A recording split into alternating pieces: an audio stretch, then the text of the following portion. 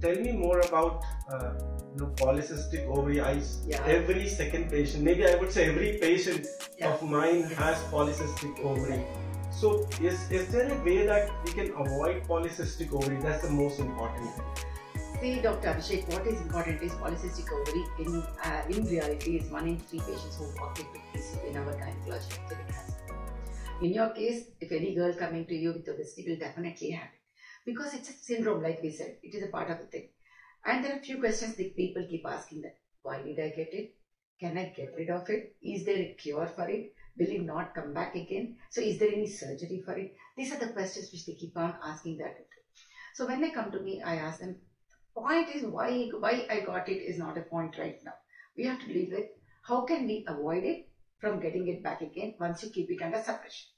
There is never a cure when we talk about certain diseases. Like when we talk about deficiencies, like when you have a thyroid, you do not talk about cure. We just say, okay, it's like replacement when we talk about replacing thyroid or an insulin or a thing. So it is like diabetes or hypertension because this is a lifestyle disorder. So when we talk about lifestyle disorder, we all talk about stress, we talk about diet, we talk about exercise. So when we say these 3 things are the most important thing which has caused this, what is the thing which is initiating thing? When does it come? This whole problem comes from adrenarche. Adrenarche means not before even the thelarche, pubarche, menarche. Okay. So it starts about 4 years before even the menstrual cycle starts. Okay. Going back and saying that means the kid is already in 5th or 6th class. Means what is the pressure in that age we are giving them? The education pressure which we give. I have seen 6th class kids sitting in a corner and reading 24/7 because the parents say, we have put her in a special IIT class or special medical class. These are the kids who are later going to grow into having a PCOS. Because the stress of this thing, we do know there is an interlink between the adrenal glands and all the endocrine organs. Ovary is an endocrine organ and we have a hypothalamic pituitary ovarian axis which acts. This have a negative thing with the adrenal. So at the adrenals, we have a small little scientific called cytochrome P450, which is again have a correlation with ovary. So anything which is affecting there will affect here. The stress hormones are from adrenals. So you put a lot of stress there, that is affecting the adrenals at the adrenarche. 1 year after that, the thelarche starts, where the breast development happens. Then the pubarche happens when the pubic hair develops. Then after 1 year, menarche happens. So changes which are happening there is the first thing which can cause. You do not see PCOS in the kids who are bindas, in the sense who don't worry about education, they're happy in life, they go out, they play.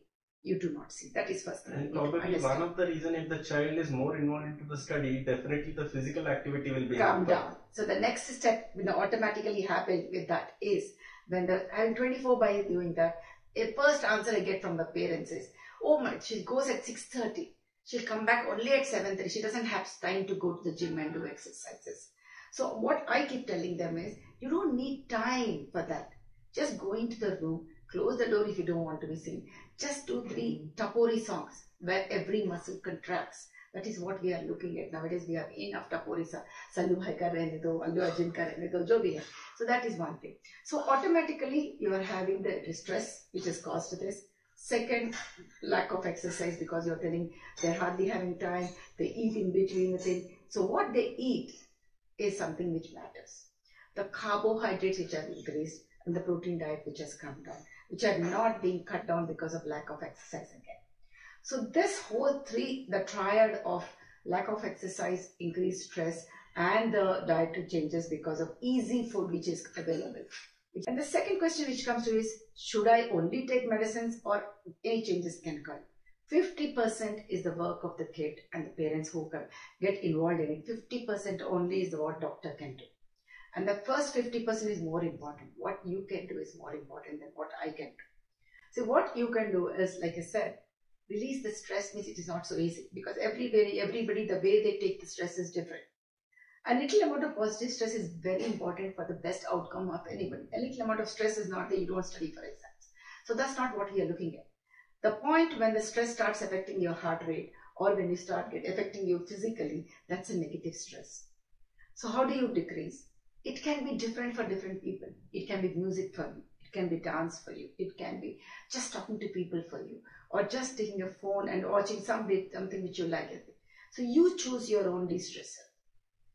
It can be Om, it can be meditation, it can be anything. 10 to 15 minutes of meditation every day is what is important. Second, exercises. Like I said, you don't have time, okay, you don't have to do. There are so many times people ask me, I do walking for 1 hour. But unfortunately for PCOS, that is not the exercise we need. No, in fact, I tell all my patients walking is not an exercise. That is what I tell them. Yoga is good for health, but yoga is not exercise. Walking is good for health, for circulation. Walking is not exercise. We are looking at an exercise where every muscle contracts. So it can be a dancing, it can be skipping, it can be swimming, it can be cycling. These are the sort of things, or proper gymming, but they do the cross trainers and everything.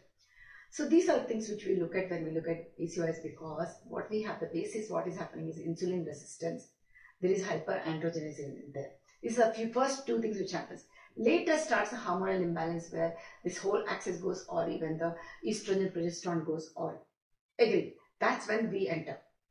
So when you change your diet into decreased carbohydrate, increase protein and average fat, and do a regular exercise schedule 15 minutes a day and meditate, you can keep reading. You see insulin resistance. That's when we put insulin sensitizers, and then comes a big this thing from the parents.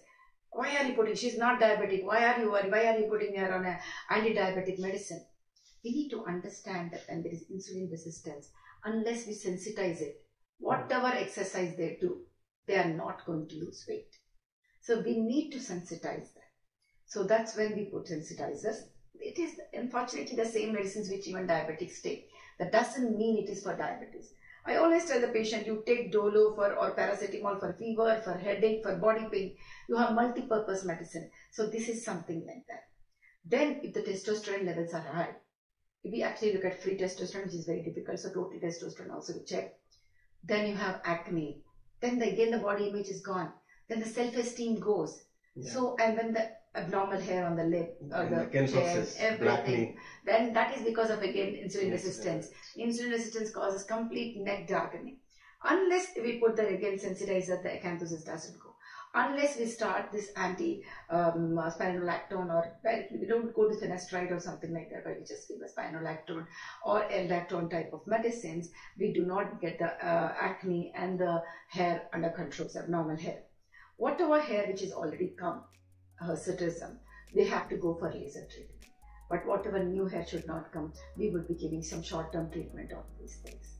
Then comes the actual period irregularities and the fear of infertility, not ovulating. It's a vicious cycle. If you don't ovulate, you're again going to have a hormonal imbalance.